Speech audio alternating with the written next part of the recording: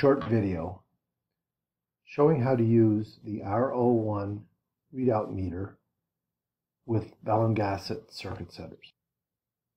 Always make sure that you read the instructions. The link is right here. You can also search the web under Bell Gossett readout kit and you will find the site that contains the instruction manuals. Very specific safety instructions that should be reviewed prior to using a meter.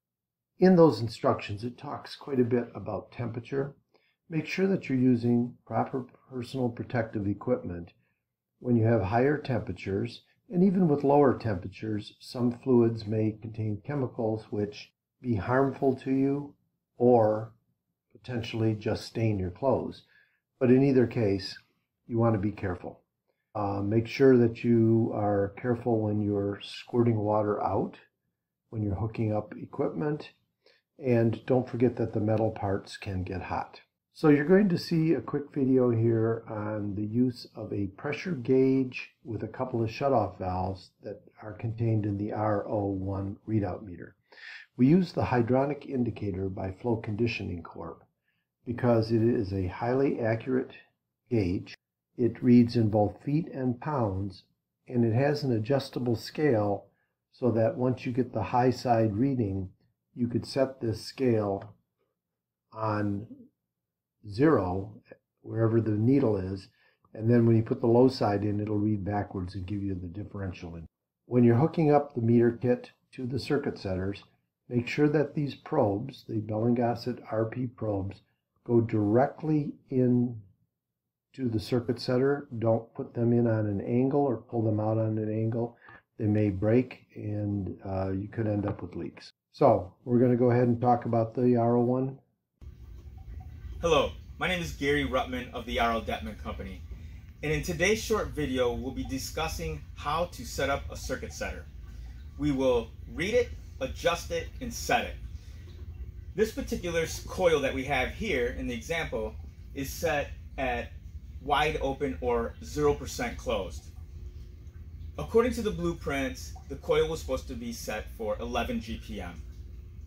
So we are going to use a Bell Gossett R01 readout meter along with the Bell Gossett circuit setter balance calculator.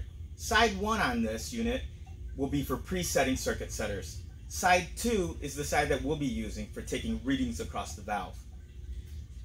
Today's example is using a 1¼ inch circuit setter. The circuit setter was introduced in 1968. It became the standard for proportional balancing. The circuit setter comes with a calibrated nameplate.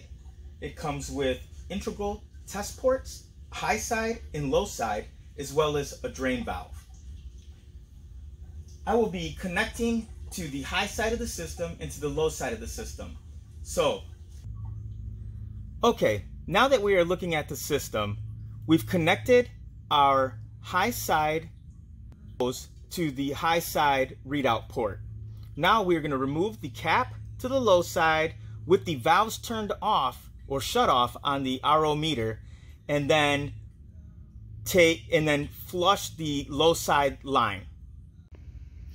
Okay, so now we've connected our readout probe and hose to the high side of the balance valve.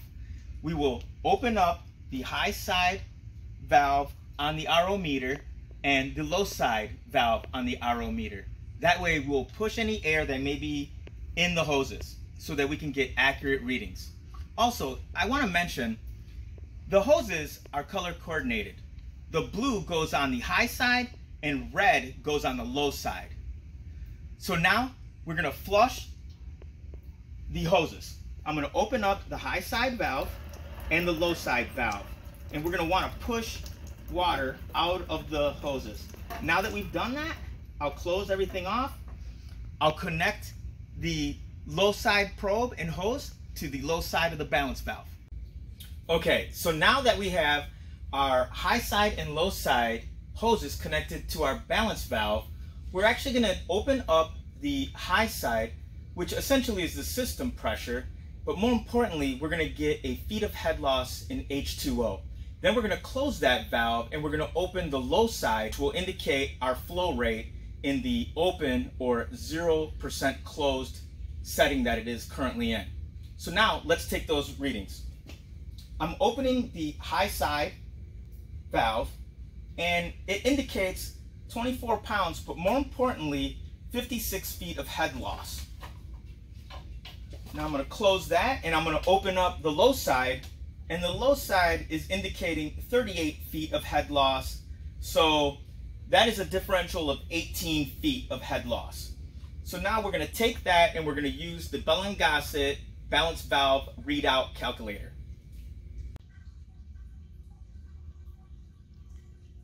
Okay, now that we have our differential in feet of head loss in H2O, we're going to go to side 2 of the circuit setter balance valve calculator.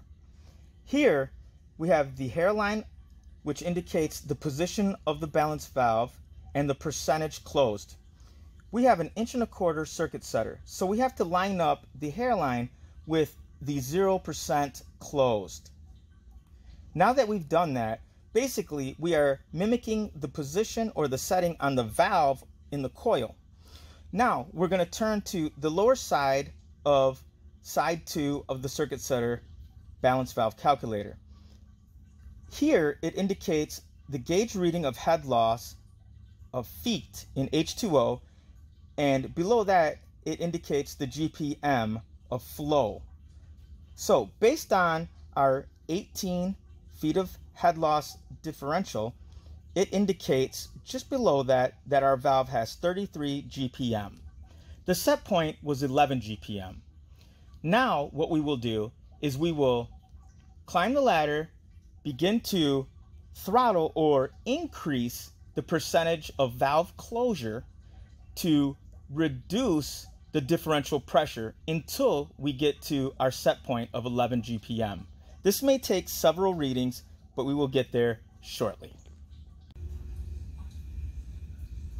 We continue to close our valve or increase the percentage closed until the last reading was 23 feet of head loss on the high side and 19 feet of head loss on the low side, which provided us a 4 foot of head loss differential.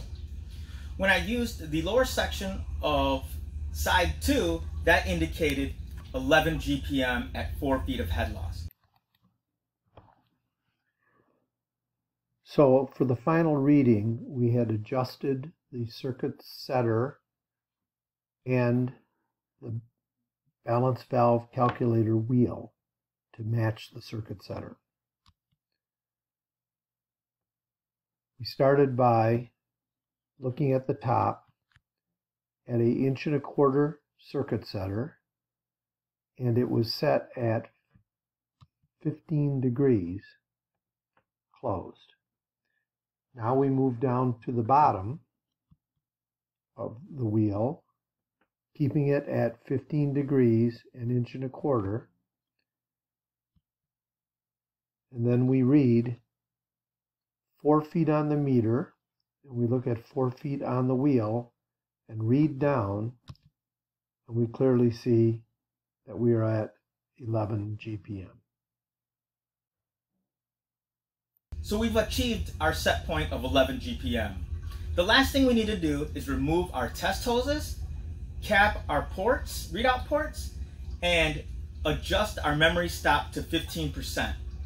That concludes the short video on balancing a balance valve. I certainly hope it was helpful and informative. Please don't hesitate to reach out to the RL Deppmann Company. I hope you have a wonderful day. Thank you.